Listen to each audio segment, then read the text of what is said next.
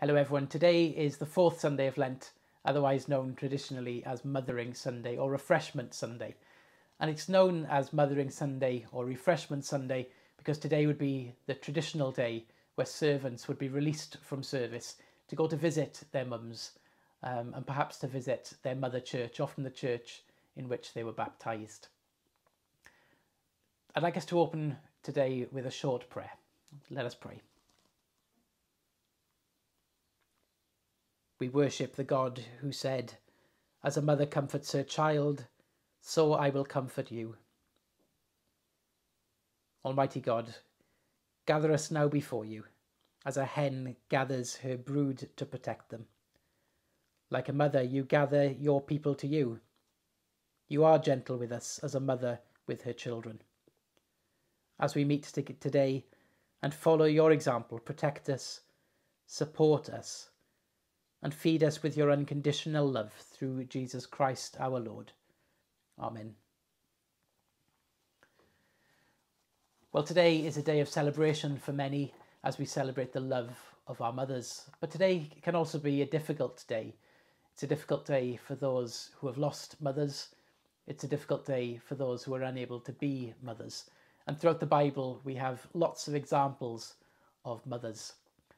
And the Mothers' Union have produced a short litany for us, which shows the breadth of diversity in mothering and how we as a church can pray not just from a place of celebration, but also from a place of darkness as we pray for and with those who find today difficult.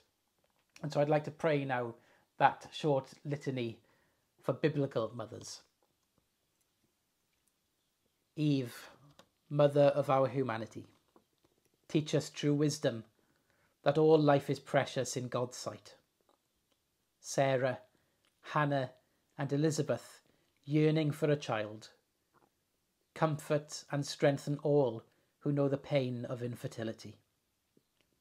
Hagar, condemned to the harshness of exile, sustain those who struggle to feed their sons and daughters.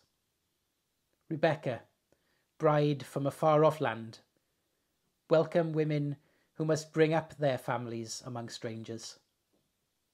Rachel, weeping for your children, weep with all mothers whose children have disappeared.